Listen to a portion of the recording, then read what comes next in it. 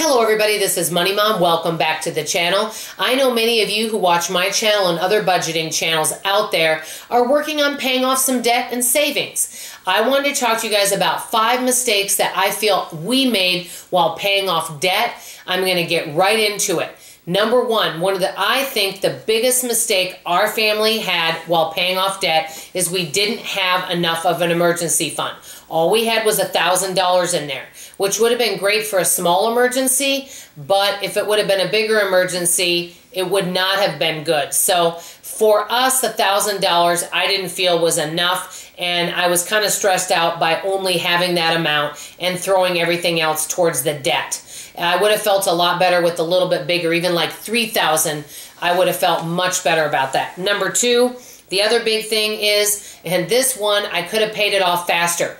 Let's say you have 2 people that want to pay off $10,000 and they're both on the same kind of income and they have the same expenses, the same standard expenses. Maybe person 1 is really willing to cut back and they want to go and pay off that debt as fast as possible. They want to get that $10,000 paid off in a year. And so they are going to cut to the bare bones. Maybe the second person wants to pay off $10,000, but they want to enjoy the process and they don't want to have to be on a really strict budget, and because they know that it's going to take them a while, and so they take 2 years, but they're not on as strict of a bare bones budget. You can do it however you want.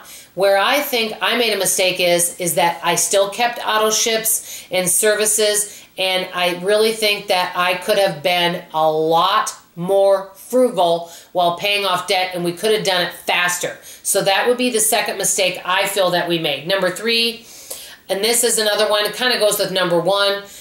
I do think it's important to pay off debt, but I also think that it's important to set a little aside for savings for emergencies. And I know I've mentioned this so many times in so many videos over the last 3.5 years, is that let's say you have $1,000 in your savings, but yet you're not saving while paying off debt, and you have a $1,200 plumbing bill.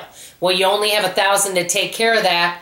So then you don't have any more money. Maybe you could sell something possibly to get that extra $200. But some people, if they don't have enough in savings or they're not saving along while they're paying off debt, they may end up in a situation where they end up using their charge card again, which kind of defeats the purpose of paying off debt. So I really think that I would have liked to have saved even just a little bit each month while I paid off debt. Number 4, you guys know I use the cash envelope system, and I still kind of do this, moving money around in my cash envelope system. So if I run out of money from one envelope, I take from another envelope.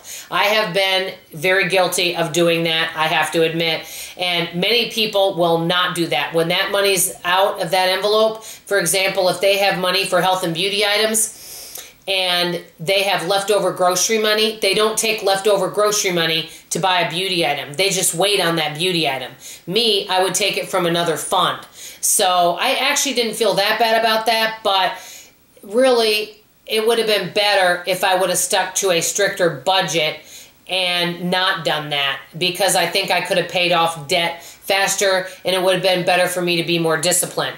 Okay, also number 5, the bottom line is, and this kind of sums this all up, I could have been a lot more frugal and learned a lot more. All I simply did was I paid my bills, I saw what money was left over, and I threw all the leftover money towards my debt. Yes, we became debt-free. We paid off our house, my daughter's furniture, and our car. That's all great. But I felt I could have been learning frugal skills along the way. For example, I could have learned more about meal planning and ways to slash my grocery bill. I could have looked at my services and reallocated my budget. I just kept with current expenses and didn't change anything, except I looked for ways to make extra money, and any money that came in, I just threw it at my debt. So I think I could have planned better. Yes, we're debt-free, but I feel like I could have been a better learning process along the way, and I also think that I could have paid it off sooner if I would have incorporated some of these tips that I just said below. So let me know if any of you guys are in the process of paying off debt. And if you are, share with us some of your great tips. We always love to hear from you. This is Money Mom signing off, and as always, I love you. Bye-bye.